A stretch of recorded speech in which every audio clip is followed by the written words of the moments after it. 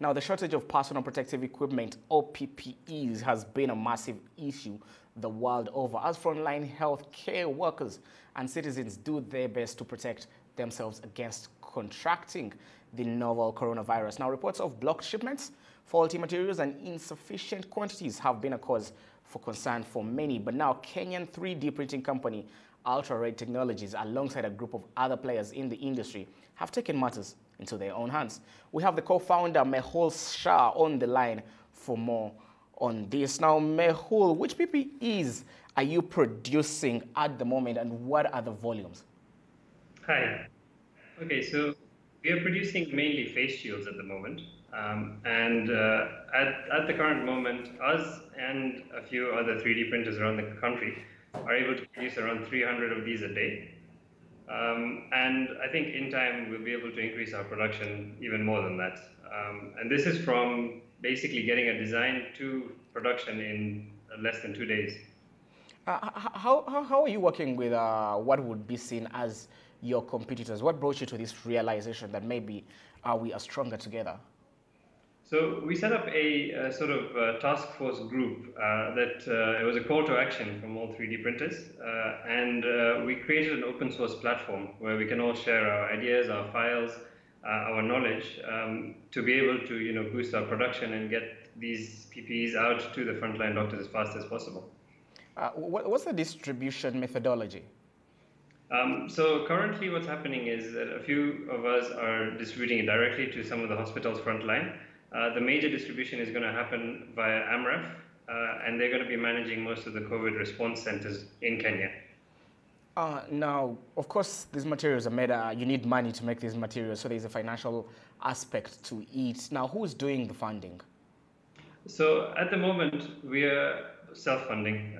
So everything that we're doing at the moment is bringing in, our raw materials when we can. As we know, shipping around the world right now is getting very difficult. So most of our raw material comes from abroad. We bring it in, and we've pledged to give these to the COVID centers at cost. Now, outside the PPEs, are there any other materials that are coming out of Ultra-Red Technologies that could be used in the fight against coronavirus? Yeah, so we're working alongside with some hospitals to introduce something called a Y splitter on some of the ventilators. So this will allow some of our high-powered ventilators to be used by 2 patients rather than 1. It's a very delicate procedure, but in case the need arises, if it's an extreme case, then there is a possibility of doing that.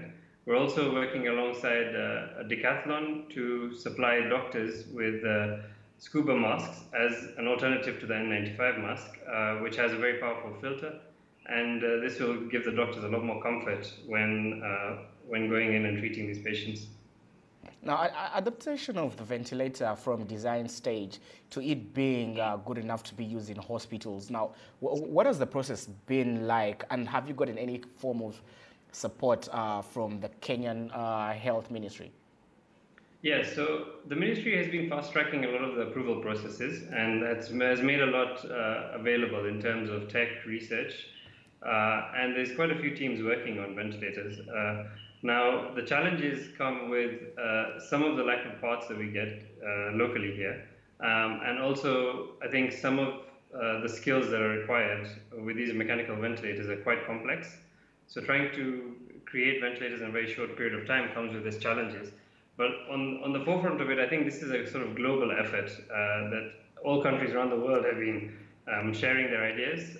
We've been tapping into them, we've been giving our own ideas, and that's really helping speed up the whole process behind this. Now, Ultra-Red, just like many other companies might have been affected, one will see this as an opportunity for yourselves as well. Now, what have you taken from this crisis? What are the lessons for you? So, I mean, for us, it's been a very big opportunity to really show the world how 3D printing can help and how fast we can mobilize and actually create a manufacturing platform. So for us, it's an eye-opener. I think it's also a very good lesson for the world. We've been trying to educate a lot of people on the uses and the help that 3D printing can give. And this has really, put us in the spotlight. And I want to congratulate, all of the 3D printers around the world. There's been a monumental effort you can Google any country around the world and you'll see the first responders have always been the 3D printers. Thank you.